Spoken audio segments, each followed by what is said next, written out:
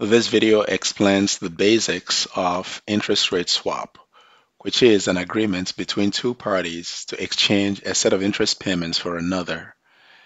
And in what's called plain vanilla interest rate swap, one party exchanges fixed interest payments for variable interest payments. As illustrated here, one party, let's call him party A, agrees to pay fixed while receiving floating or variable if you like. The fixed interest rate is referred to as the swap rate. There are at least three reasons why a financial institution like a bank would engage in an interest rate swap summarized right here. The first is to protect against rising interest rates. You can imagine what happens if you have a loan with variable interest rates. It's going to be difficult to anticipate how much that you're going to have to pay from month to month. And so here, a useful tool for hedging against such interest rate uncertainty is interest rate swap. The second is to reduce the effective cost of debt. I have a separate video on that. And the third one, which is perhaps most important, is to reduce cash flow risk. Now, this type of swap would allow you to match the variability of your interest payments, which are cash outflows, with the variability of your interest income, which are cash inflows. As an example of how that might work. So here, let's consider a bank that made loans to its customers at a fixed interest rate of 6% per annum. Here, interest is received monthly. So that means that the bank will receive interest income at a fixed monthly rate of 0.5% over 12 months. If this were quarterly payments, then it would have been, 1.5% per quarter. Anyhow, on the flip side, the bank has a variable rate liability at an annual interest rate of 4.2%, and interest is paid monthly. So this means that the bank will pay interest at 0.35% in the first month. However, it wouldn't know what the interest rates will be afterward. And that's the issue right here. So as you can see, on the fixed rate loan to its borrowers, the bank's monthly cash inflow is known for sure over the entire period. It's going to be based at the rate of 0.5% per month.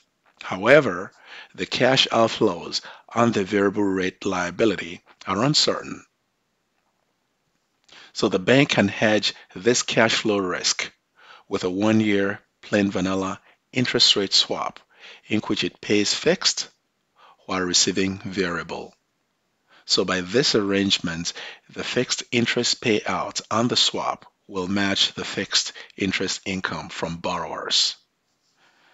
And at the same time, the variable interest income from the swap will match the variable interest payments to the bank's creditors. So here's an example of how to carry out the calculations. So here, firm A enters into a swap in which it pays fixed at 6% while receiving floating. The floating interest rate is going to be based on SOFR, short for Secured Overnight Financing Rate, which is a benchmark that is often preferred in transactions such as this. Let's say the swap is going to start on in December of the beginning year and carry on with quarterly payments until December of the next year. So here's a summary of the swap agreement. The notional amount of the swap here is $50 million. Notional in the sense that the parties do not exchange this principal. It simply is the basis upon which the fixed and variable rate payments will be determined. And the fixed interest rate, which is called swap rate, is 6%. And we're going to look at this from the viewpoint of firm A that gets to pay a fixed interest rate.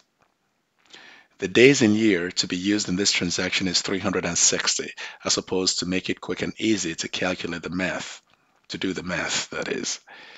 The variable rate here is going to be based on 90-day average SOFR, since payments are going to be made quarterly.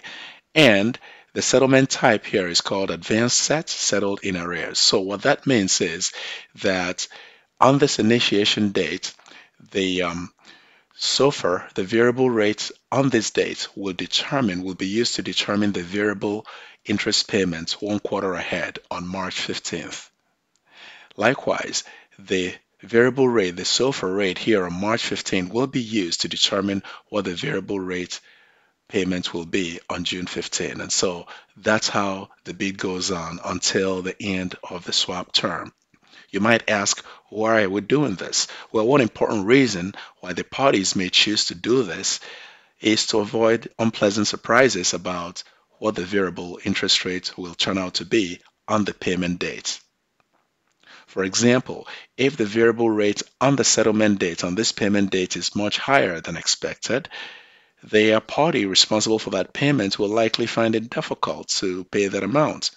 And so to avoid that embarrassment, the parties decide to base the variable rate payments for each period on the previous period's variable rate. And by that arrangement, they are better prepared ahead of time. So no surprises, no shocks. So based on that, the first payment, which is going to be made right here on March 15th, we know that each quarter firm A is going to be paying 6%, adjusted for quarterly payments and multiplied by the notional amount comes out to $750,000 every quarter. Now though, the SOFR in the quarter before turns out to be 6.45%. So adjusted for quarterly payments, the payment here comes out to be $806,250. So now you would think that for this to be a swap, as the name suggests, that firm A is going to have to sign a check for $750,000 and hand it over to the counterparty, and then receive a check for $860,250 from the counterparty. But it doesn't really work like that. That'll be childish, isn't it? Because what happens here is that since we know that firm A's payment is less than what it receives, it is simply credited with a net amount of $56,250. And that's how it's going to be each quarter. In this second payment, we find that SOFR rate here is exactly the same as the fixed rate. And so since the cash flows for this period are identical, as you can see, no payments exchange hands. Net payment is zero.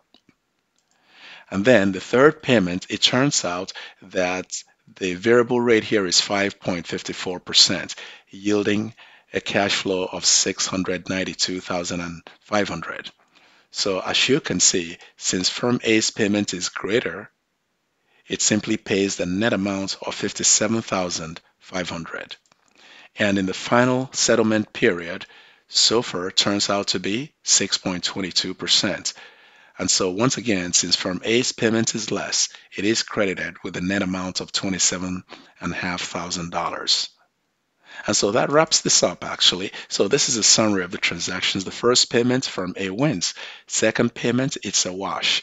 Third payment, firm A loses. And the fourth payment, firm A wins. So I use wins and losses here contextually because actually remember the motivation here is to match the variability of cash inflows with the variability of cash outflows and vice versa. Anyhow, so in a separate presentation, I explained the concept and calculation of what's called income gap, a concept widely employed in bank management. Gap is the difference between rate-sensitive assets and rate-sensitive liabilities. These are assets and liabilities that mature or which are repriced within the same period. Now though, suppose that rate-sensitive assets amount to $17 million and liabilities $10 million. So in this case, we say that the gap position of this bank is asset sensitive because the bank has a gap of $7 million, the amount by which the assets exceed the liabilities. This could be dangerous if interest rates fall. Now, as you probably know, the main income measure for banks is net interest income, which is the difference between interest income and interest expense.